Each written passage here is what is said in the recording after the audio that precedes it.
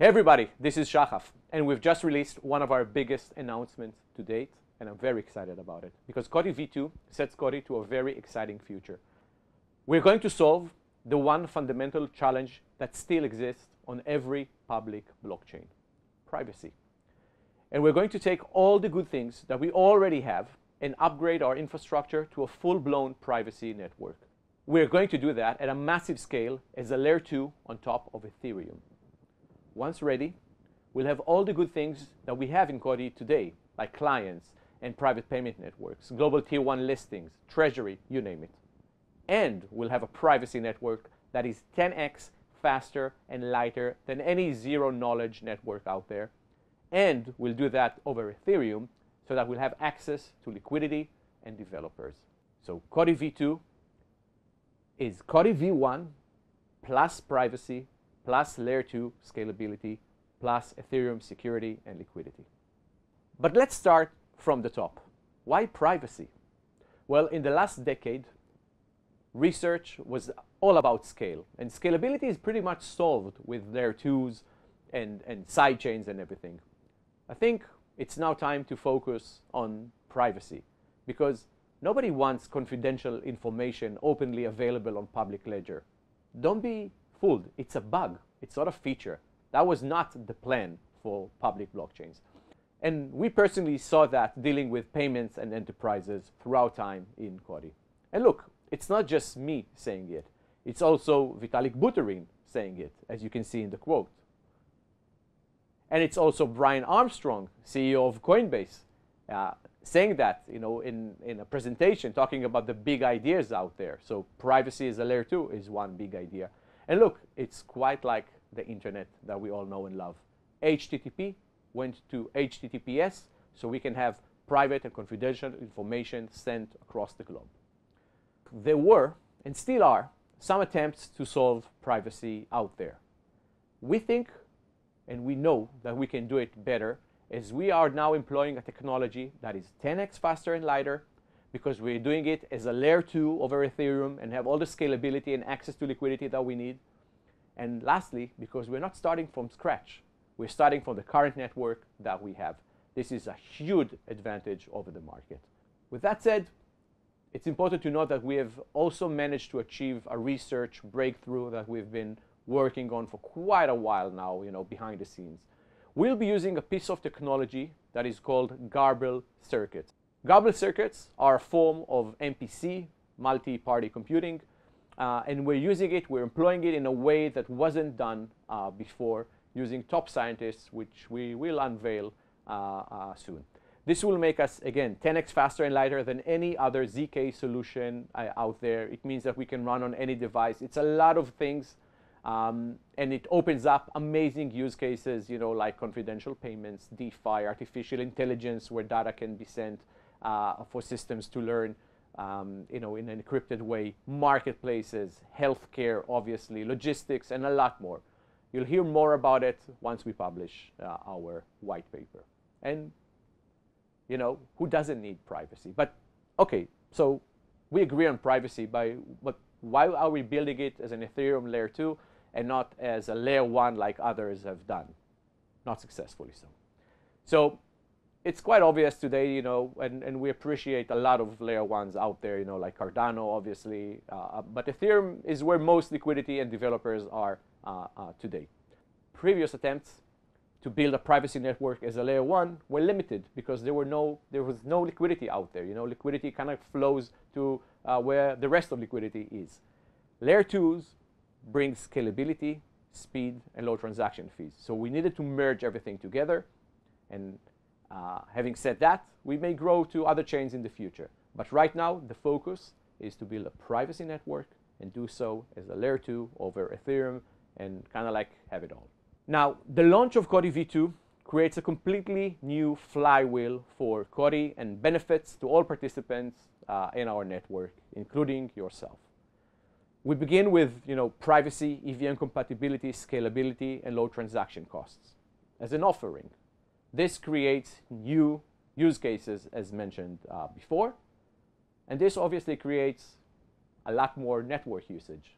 And when the network is used, demand for the gas token increases, and more developers swarm into the network, and so on and so forth. So this is what we'll be building. We'll be building this infrastructure. We've already started, and we'll start pushing things as soon as this upcoming Q1. So we're pretty much there right now. DevNet, then testnet, then mainnet.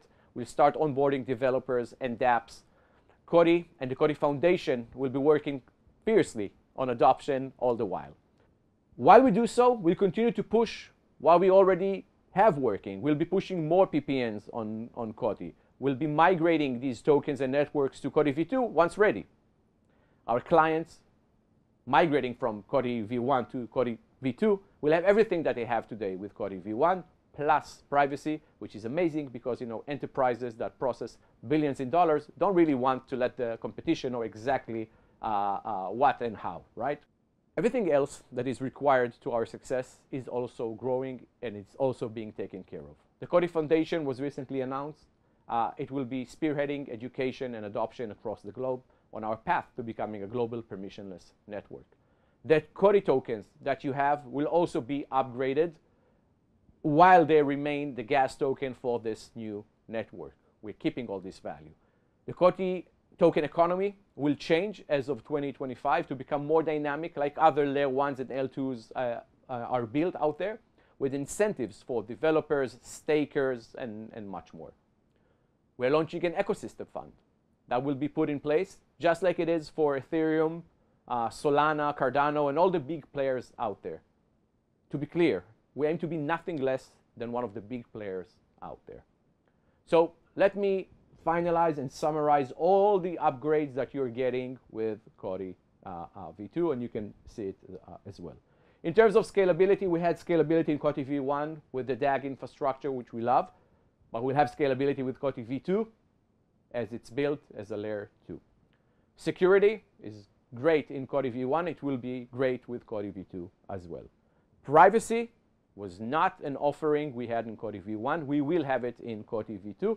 And just to kind of like focus things, when we're talking about privacy, we're not talking about anonymity, one of these tokens. Not. We're talking about confidential transactions. It means that you know that this wallet is interacting with that wallet, but you don't know what exactly they're sending, amounts, and so on and so forth.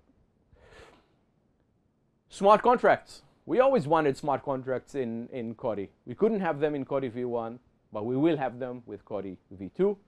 And we'll have EVM compatibility, which is huge, super important. Developers want EVM compatibility, and will be part of the big world when we have that.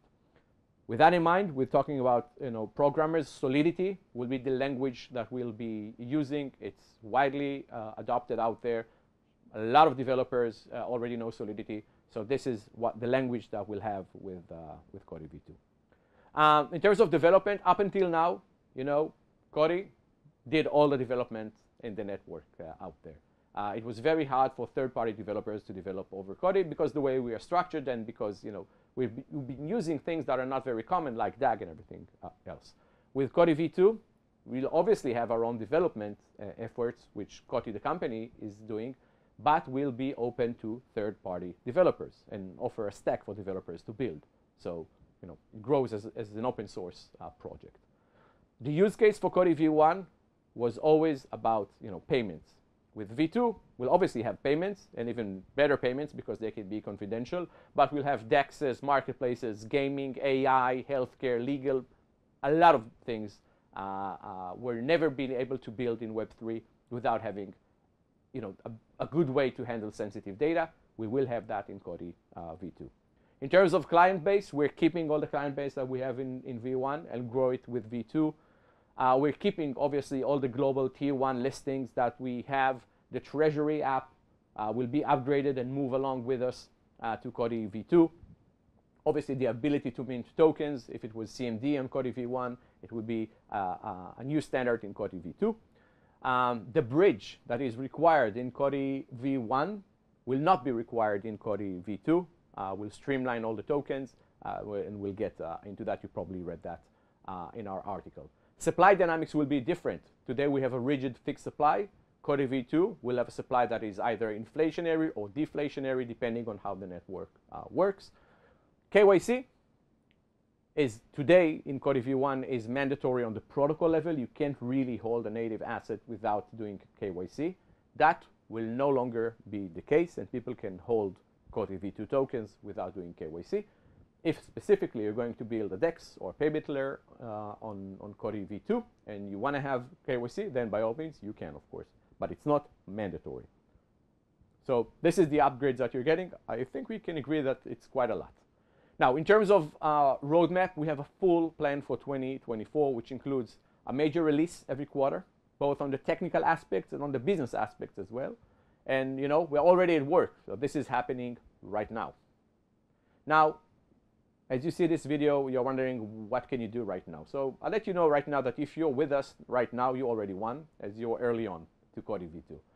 I expect our community to grow as more people understand what we're building. And you can help with that, you know, with education, because you follow COTI and because you can, you know, spread the word. So what you should do right now is follow our channels, spread the word out there, and get ready. Let's go.